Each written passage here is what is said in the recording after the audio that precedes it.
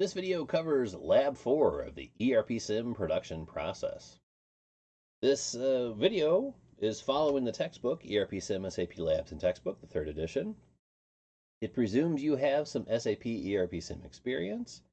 It also presumes you've watched the 4 videos covering the ERPsim production process.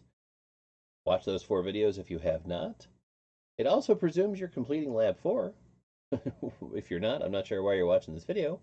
Lab 4 is an unmarked lab within the textbook using some of the concepts from the different sections pulled together into a lab to kind of test your abilities.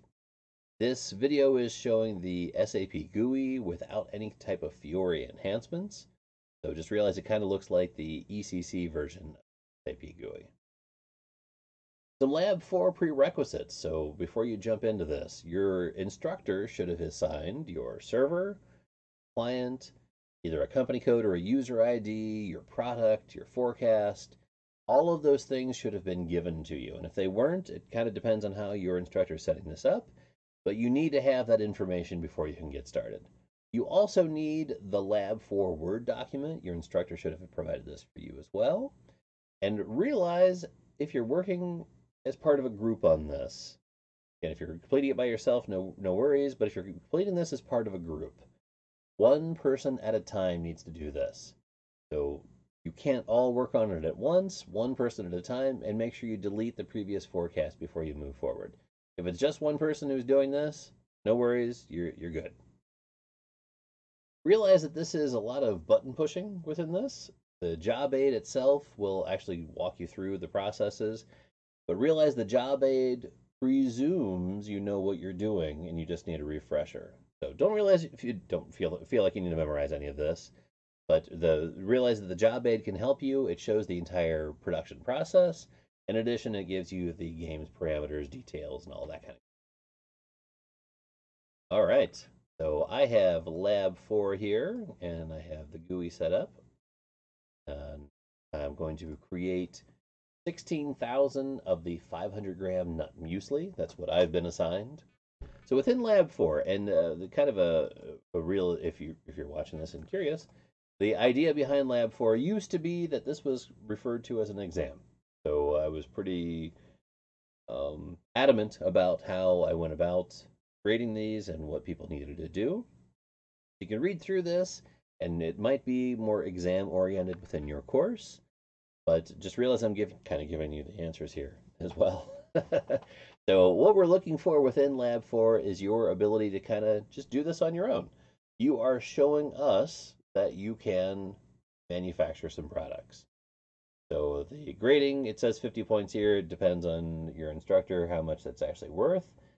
There's point deductions that are listed here. I've left this in here just so you can kind of see this used to be something that I was more adamant about and made it more of an exam.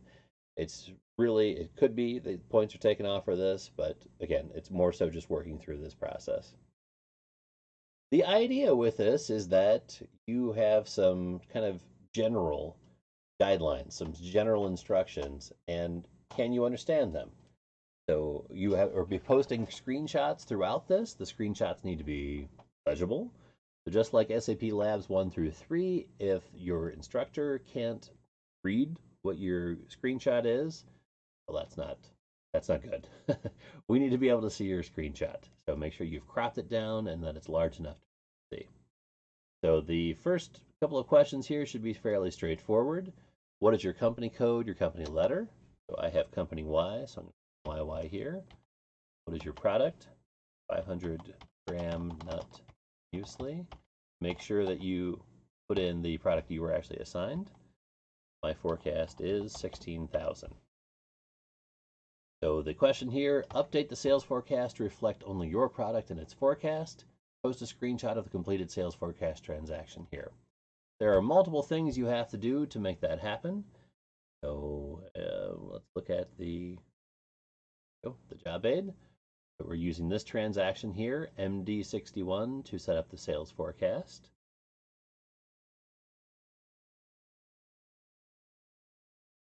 D61. Following the job aid, select product group. Y, I'm X, XX-F. You can tell that in the selection screen. You can see that I'm in plant XX, so that means that my product group is going to be following that. XX-F. I'm doing the half kilogram nut muesli, and this isn't showing me the label here, so I have to use the job aid. All of them are listed here, so I know that I am the half kilogram nut muesli, so it's $F01 in column number 2. In forecasted 2, and I want my forecast to be 16,000. This is not a good strategic decision, but it's good for Lab 4 because you're going to quickly produce and sell this. So I have this in place, XXF01, and I want to get a screenshot of this so that I can show my instructor that I have the right the right transaction that I'm using here. So your preference for this, whatever you want to use, I'm going to use the Windows snipping tool. This to be legible, so I'm showing XX-F01 and 16,000 for forecast here, and that's it. This one here, update the sales forecast to reflect your product and its forecast. Post a screenshot of the completed sales forecast transaction here. There it is, 16,000, and I better change this to X or I'll lose some points. Go. Here when it save. Okay. The next item. Run MRP and then convert the purchase requisitions, PRs, to purchase orders, POs. Post the screenshot of the PR to PO conversion results here. Right. Using the job aid. See that MRP is MD01. Just repeating MRP. Pressing enter multiple times. Go. And what it's specifically looking for within this is post the screenshot of the purchase requisition to purchase order conversion results here. So I'm going to ME59N next. ME59N. Execute. These are the results that I'm looking for. This is what you're going to be taking a screenshot of.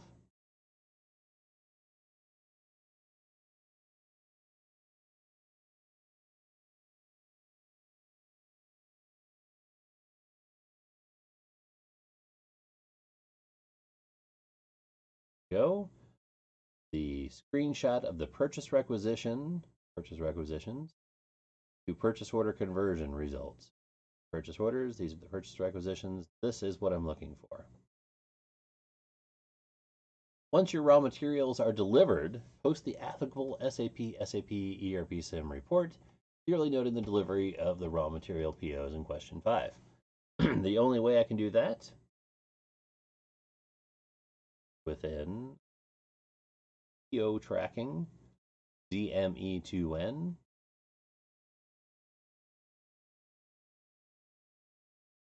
showing unconfirmed, not scheduled. But this is asking for clearly noting delivery of the raw materials. I actually have the installation paused. Continue. It's showing expected round 1, day 2.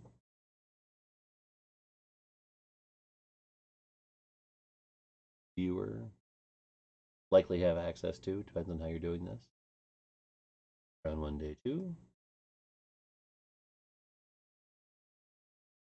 Delivered, and that's what I'm looking for here. Clearly noting delivery of the raw material POs.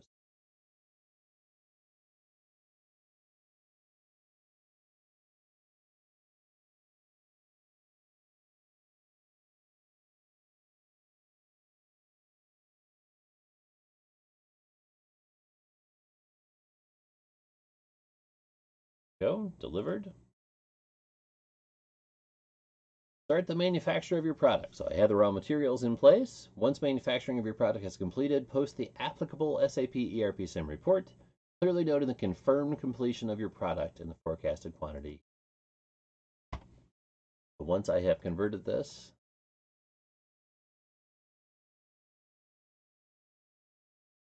to go over to collective conversion of planned orders, CO41.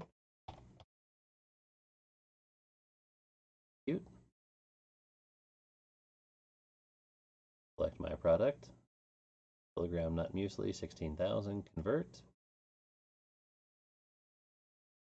And then what this is specifically asking for is the report, which notes the confirmed completion of my product. Only place for that is in the production schedule. BCOOIS. So this is showing not scheduled. As a simulated day has passed, it should be there.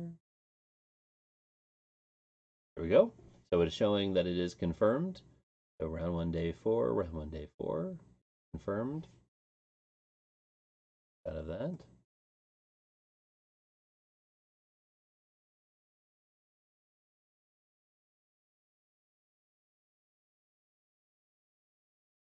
You've created your product and it is confirmed. Once all of your product has been sold, post the applicable SAP ERPsim report, clearly noting the sale of your product and the forecasted quantity here. So you might think, well, we can look at the inventory, but we don't want to do that. We want to see that it has sold. Nothing is in here, so the day passes, we'll probably end up all in here.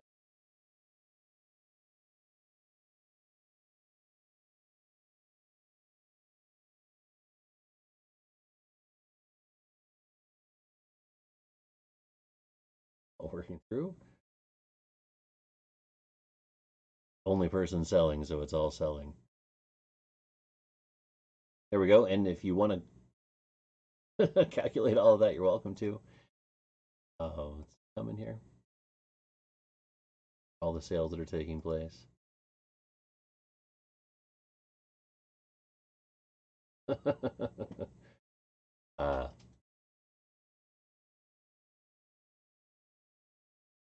Okay, I think that's about it for sales. And if you want to do the calculation here, more so what your instructor is likely looking for is that you have just sales for the 500 gram nut muesli. This one.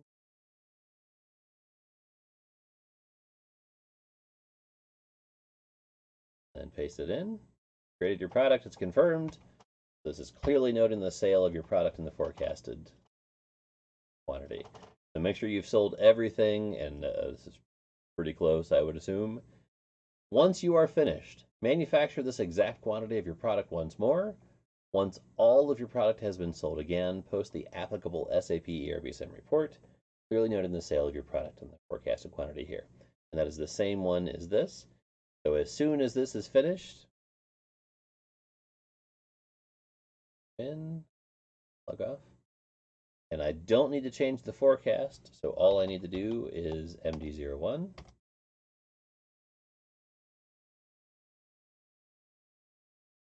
So I'm just repeating the process. Don't know this little code here. It's /N ME59N. Takes you to a new transaction.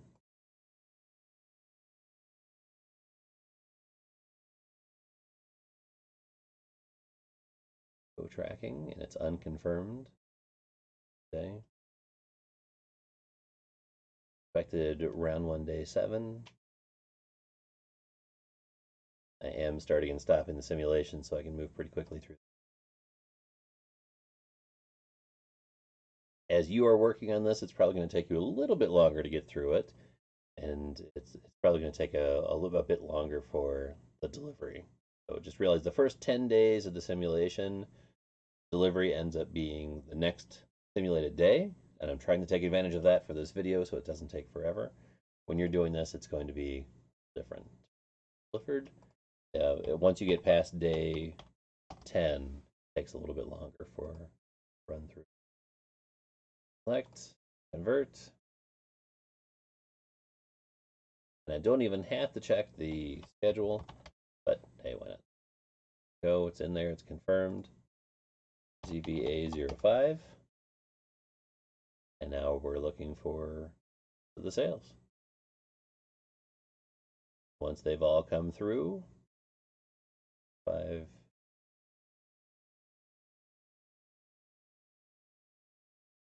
There we go. So once we've gotten, it's funny, these are actually some fairly small orders here. They're usually a bit bigger than that. Don't always have so many of these. Once it's all gone through, and I'm just going to assume that it's at that point.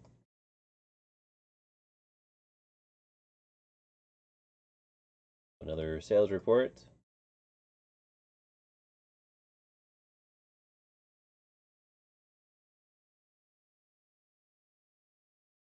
All right. So I have it in there.